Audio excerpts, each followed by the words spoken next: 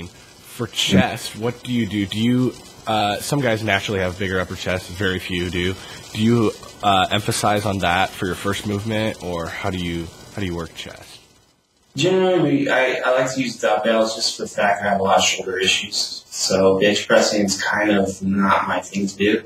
So generally, we'll start with flat. I'll do 1 or 2 sets of dumbbell presses. Go to failure with some static holds, that type of thing. And then I'll just finish off with an incline dumbbell movement. Set at about 30 degrees, nothing real steep, just because of my shoulder issues. So I don't really target, let's say upper or lower. I just kind of just have a balance. Okay, very cool. Now, how many sets do you do total on average? For chest? Yeah. It varies. Right now, it could be as little as 2, or it could be as many as 4. I don't go past 2. Most sets are 2 per exercise, but lately it's been 1. Because just with the intensity and we've been using, so 1's been pretty sufficient. And I really have to monitor my shoulder, so it's hit or miss. One workout I may be able to do 4 sets, another workout maybe just 2. Mm-hmm. So I have to be really careful and I just go by feel with as far as my shoulders. And then how many exercises then? 2. Yeah, just flat dumbbells, incline dumbbells. Yeah, that's pretty much it. Yeah, that's my chest workout. It's pretty much been like that for years. Probably the most sets I've done, probably maybe 10 years ago, 6 at the most for chest. What you give in workout. So, yeah. Very cool. Now, you've been competing for ever. And so do you have any wisdom and just advice for maybe somebody that's new to the sport for show day? Because, lots of people go into a show not knowing really what to do when they arrive. What's your typical routine when you get to the show for backstage? Typically, I kind of see what time I'm going to be going on. I try to get a clue as far as that. I'm the type of guy that likes to get ready early, so I make sure my tan's good well in advance. I'm not one of those guys just going to keep covered up to try to hide. Because all the work's done, everybody's going to see you anyway, so it doesn't matter if you take your clothes off an hour, 2 hours before. So I just like to get my tan's good, my oil's good, I'm ready to go. And then, once they call to start warming up, I'm ready. I just have to do some sets to get pumped up, and I'm ready to go. So, the main thing is to have a good time. Because, a lot of times you put pressure on yourself to try to win. You can't control outcomes. You can't control any of that. So, it's just, try to meet as many people backstage as you can. Enjoy everybody back there and have a great time. That was key for me in 2009. I just put aside trying to win everything and the stress of, that stress putting on myself was trying to win. Just like I just relaxed, and I think that's pretty much how 3DJ got formed. It's just that, the camaraderie and got to talk backstage and really enjoyed and met some friends. So it's good. Very cool. Do you have any weird things you eat before you go on stage? Like, obviously this isn't weird, but like rice cakes and jelly or something, or do you have something weirder?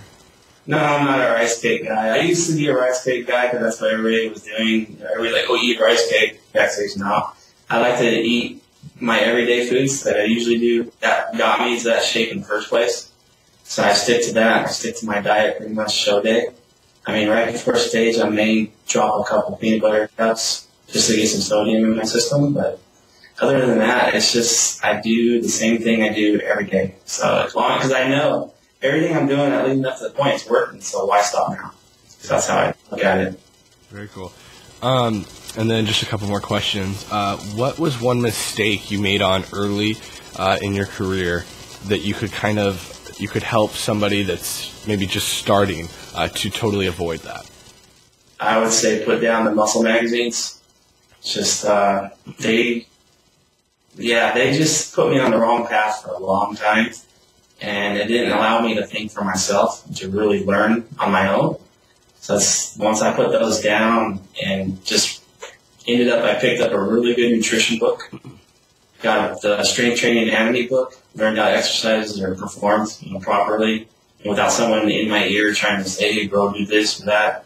So it's just really, for me, it was just picking up a nice nutrition book, learning about nutrition, and putting those magazines away, because you'll learn a lot more if you do it on your own without, getting your brain kind of just by going off Flex Magazine and what so-and-so said to do. So that's how I pretty much learned. It was just trial and error on my own and, picked up some good books. Okay. Now, when you're going for maybe a new method or something, are you a book guy or are you a online guy? I'm not an online guy. Even though I started a 3DMJ website, I'm not an online guy. So I like to research a good book and see who wrote it and, their background. Like right now, Eric and Alberto and Brad, they all pretty much have a good head on their shoulders. So a lot of their techniques I have incorporated, and they seem to be working pretty good. But after 25 years, I kind of know my body and what good, how it responds to things. So pretty much a lot of them, I would say trial and error, because what may work for you may not work for me. So, you can take an idea and apply it to your training, but really, you got to keep track of everything that you're doing as far as your nutrition, supplements, everything, to make sure that's what's actually working for you, not all the other variables that are surrounding it. Right. So that's how I go about that. What's been your favorite book that you've read, most informational? I can't remember the title offhand. It's a nice nutrition book that when I was taking a certification course for personal training, it was a very good book. It was just nuts and bolts of nutrition, and it's common sense. Mm-hmm. It's really common sense. It's, the bodybuilder doesn't need 400 grams of protein to only weigh 160 pounds. To me, 10, 12 years ago, that's what I was doing just because Flex Magazine told me 400 grams. So it's like 150 grams to 200 is sufficient, and it's real common sense. Just if you really read a good nutrition book, you'll learn a lot. Oh, totally, yeah. Very cool. And then the last couple of questions. Actually, first, 3DMJ has a webinar coming up this Saturday. Yeah. So can you kind of explain that? The webinar is going to be this Saturday from 12 to 3. It may not go that long, but we're going to touch on contest prep, ideal body weight, off-season body weights like we talked about earlier. We're going to talk about, potassium and sodium and cutting water and all the bad things that you hear a lot of bodybuilders doing.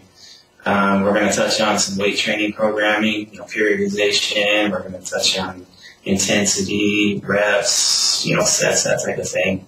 We're going to get into some cardio, hit, miss, that type of thing. And then I'm going to go over some posing. Been doing a lot of shows, so I have somewhat of a good eye for posing. So I'm going to have a presentation on that, common mistakes, what you could do to make yourself look better, that type of thing. And we'll have a live Q&A. So if anybody wants to interact, ask away. We're going to answer live questions right there on the spot. So should be good. And actually, today's the last day to register, so I don't know if this is going to make it out in time, but we'll have more in the future for sure. And it's also we're going to have it on the site to download after the fact. So it should be good information. And now where can we sign up for this? 3dmusclejourney.com. On the homepage. You do have a link there. Just click the link. You go to the registration page. You'll see register and register right there. And after that, we'll send you an email with instructions. So it's pretty simple and it's pretty cheap. We made it affordable because a lot of webinars you see, they're in person, they can go up to $300. So ours is $20 online. So it's real cheap and you'll get access to us live. So it's cool. Very cool. Yeah, I signed up for it. It was really easy. And December 4th, and all of the links will be in the description, so you can just sign up real quick. I would definitely recommend it. And then last two questions. First off, let's go with 3DMJ. What are the future plans for Team 3DMJ? Like, what are you guys looking to do? We're coming up on 2011 now, which is crazy. Yeah, but real close. Yeah, what are you thinking? What are you guys thinking? Well, right now after this webinar, because we've been pretty involved with that, we've already signed on with another site provider, so our big change is going to be changing the site over. Because right now, it was just mainly I launched that site just for my personal blog. Mm-hmm. So it's not really capable of handling what we need to do. So we're really going to upgrade that, and we're going to continue doing what we're doing as far as providing articles. We're going to keep featuring some athletes. We're going to continue on with natural movement. So if anybody out there wants to join the natural movement, help inspire others, just go ahead and sign up. You can sign up right on the site under the Natural Movement tab.